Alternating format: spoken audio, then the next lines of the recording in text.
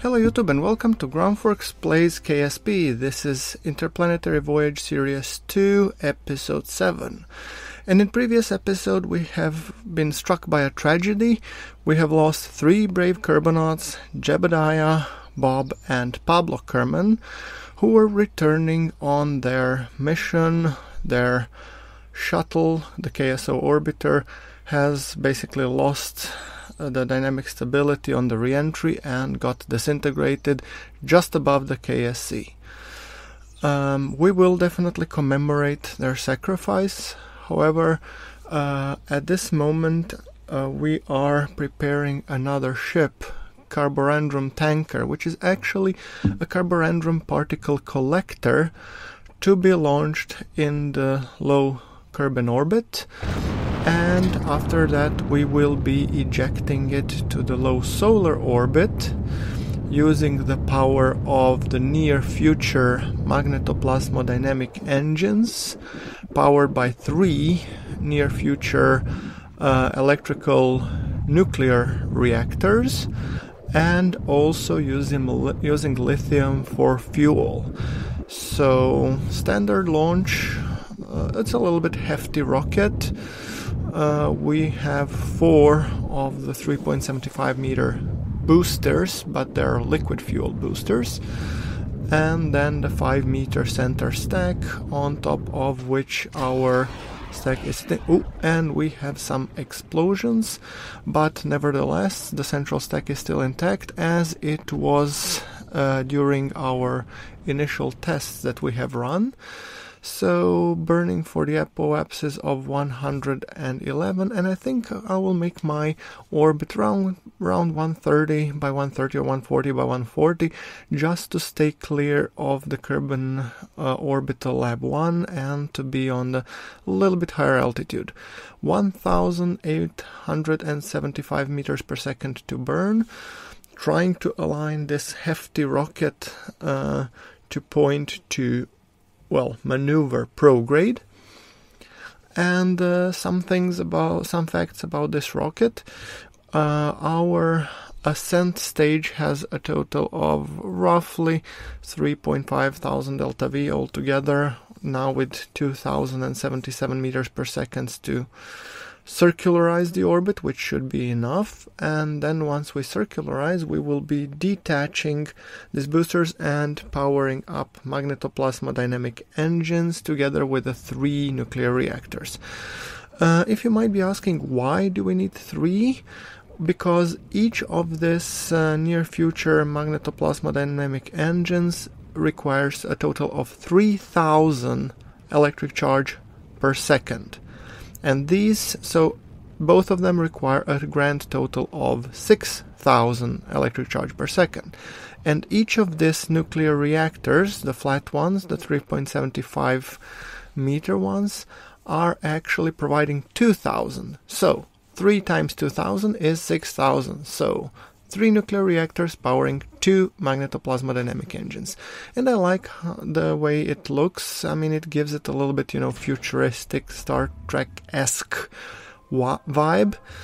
So, as you can see, and a beautiful plume behind, I mean, it's definitely something to be looked at. But I first wanted to deploy the radiators, and I forgot that it might be wiser to deploy the fairings first, so we don't destroy the radiators in the process. Testing the solar panels. Right now we don't need solar panels that much, but first things first, I don't want to be forgetting myself, so I also want to put the long-range antenna to connect to the satellite itself, the Kerbal low-range satellite, and then after that I'm kind of enabling the other 3 nuclear reactors.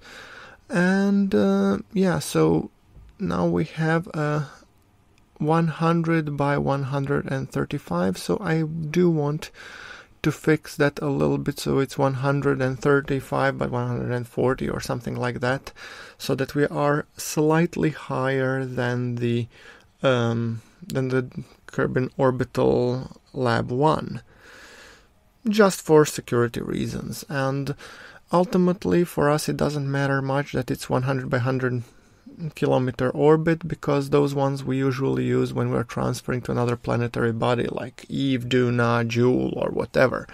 And in this case, since we are burning towards the sun, that actually means that we will be performing almost like a return trajectory. So the same rules apply when you're transferring from Moon to Kerbin as when you are transferring from Kerbin to Sol or Sun. So basically same rules, but a little bit more delta V. And coming to the commemoration ceremony, we have all of our kerbonauts that are currently at the KSC, led by Valentina Kerman, honoring the deed and the sacrifice of Jebediah, Bob, and Pablo Kerman, who, as we mentioned, have tragically died on the re-entry when returning the retrograde quarks experiment from the Kerbin Orbital 1. So, Kerbonauts, may the sacrifice of these brave 3 Kerbonauts be an inspiration to you all. They have done what any of us would do, and they did their job proficiently. They reached for the stars, but they've stepped into the stars themselves. So, Jeb, Bob, and Pablo, we salute you. And to commemorate your sacrifice, we have built a memorial rocket, a 3-stage rocket, 1 stage for each of our brave Kerbonauts. And the rocket, once launched, will hopefully leave a permanent monument which we will be placing in the KSC as a memorial to those 3 brave souls. So, while launching, we will maintain silence until all 3 stacks have burned out.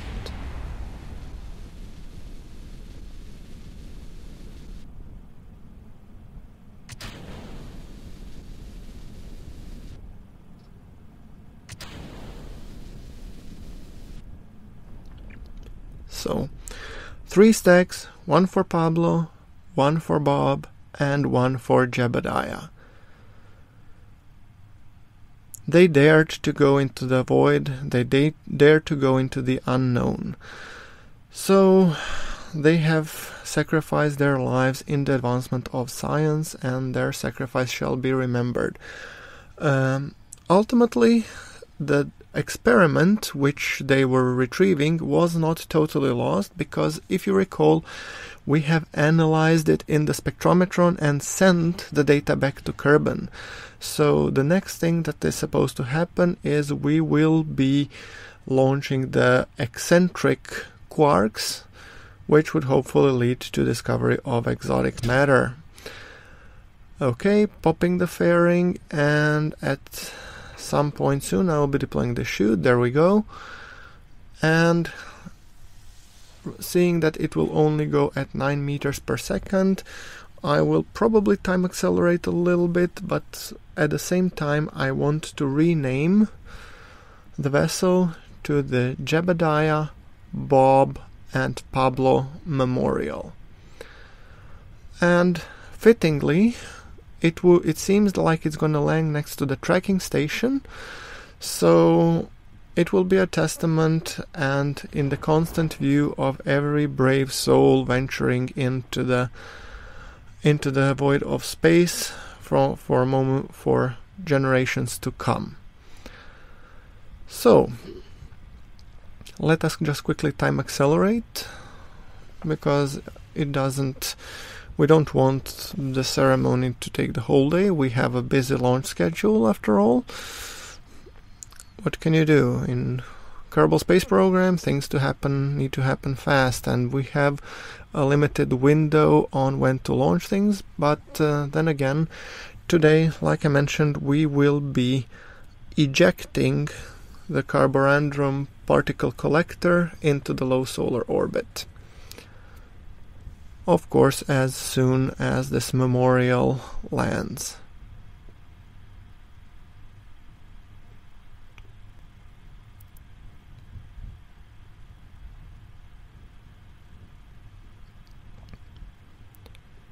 Nice view over the KSC, and definitely a fitting location for the memorial of our 3 brave kerbonauts.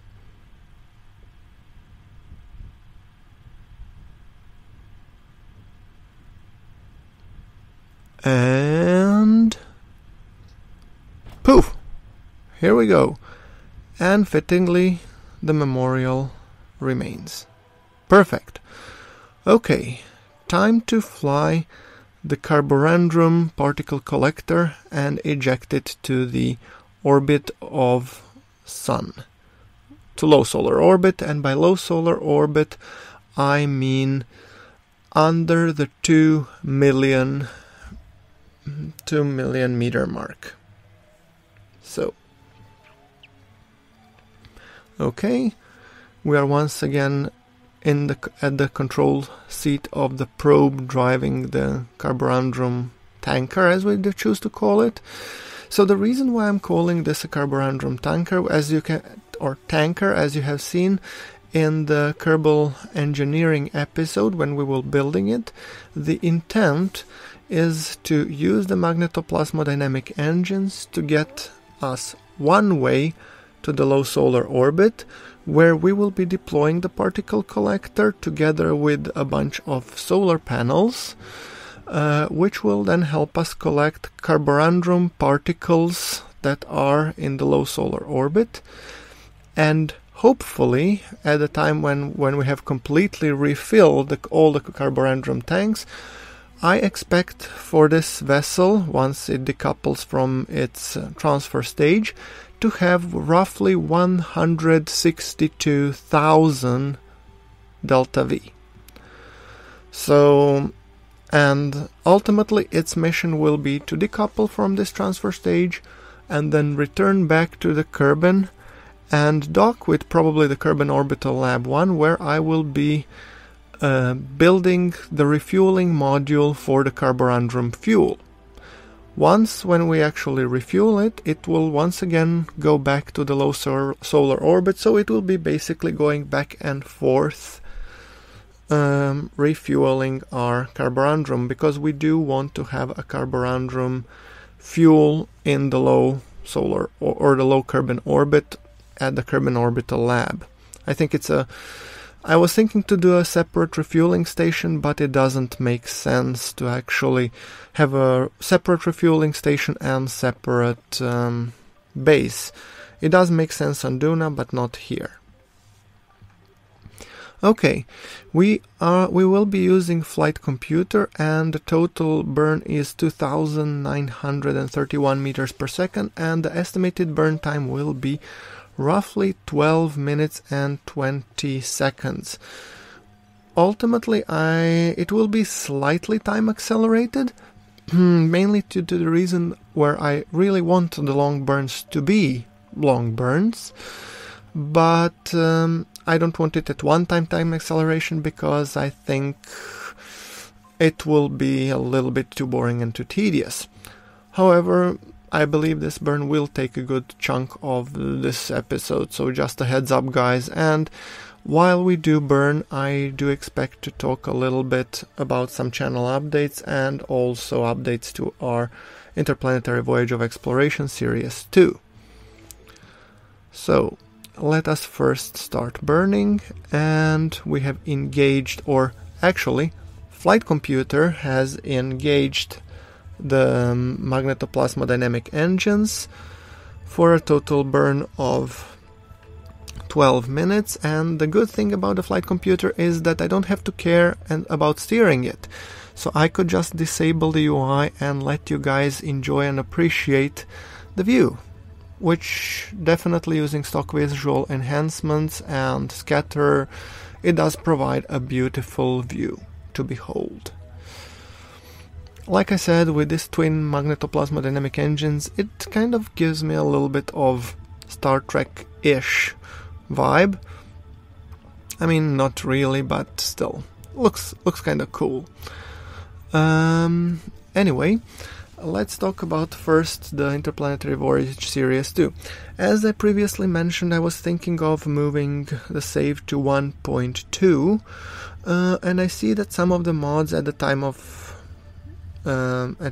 this recording have updated, but I still want to evaluate when will the change happen. I'm still thinking about switching to 1.2 due to the nicer fonts and better wheel mechanics for sure, but I still want to leave a little bit of process of debugging so it becomes a little bit more stable, that the mods stabilize and everything, because recreating all of the flights that I currently have and putting them in 1.2, because I'm not simply upgrading the save, would take a lot of time and effort for me, and I'm even considering of, switching few mods back and forth.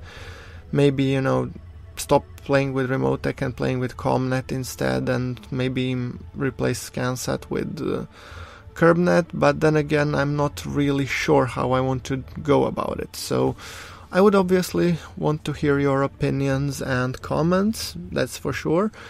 Another alternative is what I was thinking is to maybe start an alternate save for 1.2 and just go from there.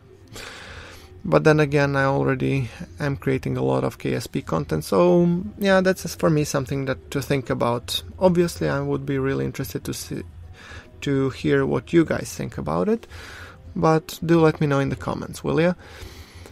Okay. Beautiful screenshot, by the way. One of these will definitely go as the screenshot for today's episode. Then let's talk a little bit about other channel updates. I have some other series, as you know. We have Mod Spotlight, which I have neglected a little bit in the past, but I do plan to still continue doing it. It will be just a little bit less regular basis. Kerbal engineering will of course happen when I have something interesting and big to build, regardless whether it will be in this Interplanetary Voyage or not.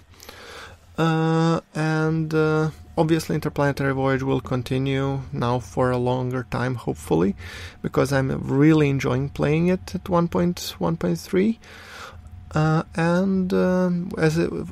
For naval action videos, those will be coming a little bit at reduced pace because I don't have that much time to play it, but also I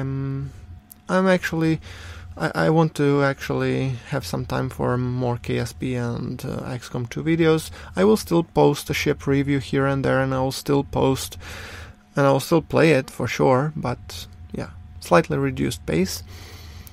And XCOM will continue on Wednesdays, hopefully, as always. Okay, enjoying the longer burn, as we mentioned, it will be a long burn. And while we're doing so, we might also mention what a few plans I have. As you know, my plans are being dictated by the Kerbal alarm clock and the availability of our transfer points, or transfer times. And I believe the next ones to coming are Kerbin to Joule, Duna to Kerbin, Kerbin to Duna, and then back Duna to, and then Kerbin to Eve much later.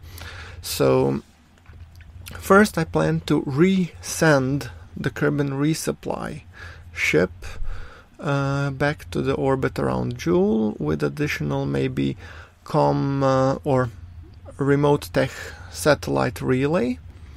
So that's one thing that would end up in the Joule orbit. I don't think this time Lathe, but more like Joule itself. Then I plan to be doing some crew reshuffling in the Duna station. So I will probably be returning, and it will be the maiden voyage of our shuttle Voyager, which is actually just the shuttle to ferry from and to Duna. It's not designed for landing in it. And the other one will be the Discovery, which is similar to the Voyager, but that one is designed to be able to land on Duna, where we will be setting up hopefully a mobile base in the future by using the rover, the first science rover that I've built in one of the previous episodes of the Kerbal engineering.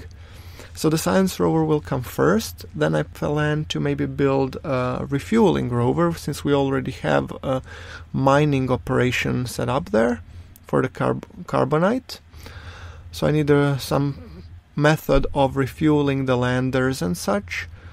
And then I'm planning to probably go for uncovering the secrets of the exotic matter, maybe an Alcubierre drive or something flung to the test run, maybe to Joule or somewhere else. I'll still have to figure out where, and then we'll just take it from there, I guess. So that's the plan. The plan still remains to make a base on Duna. It does take a few episodes for me. I mean, I'm pretty new to the surface base building. So for my first base will probably be some rovers connected, but I fully plan to use the power of the OKS, UKS, MKS, whichever KS there is from Umbra Space Industries, and their corresponding freight technologies and rovers, etc., etc. So for those, I plan to... It will take some decent portion of next batch of episodes to actually do these as well. I'm still committed to the exploration, and we have barely touched the outer planets, but it does take a long time to get to those outer planets, so yeah. Oh, beautiful screenshot. And guys, I'm gonna let you enjoy us burning away from Kerbin, or not burning, but slowly leaving the Kerbin's SOI as our episode draws to a close. So, admiring the lens flare of the sun, which is ultimately our destination, and just enjoying as Kerbin, Moon, and Minmus slowly fade against the black backdrop of space.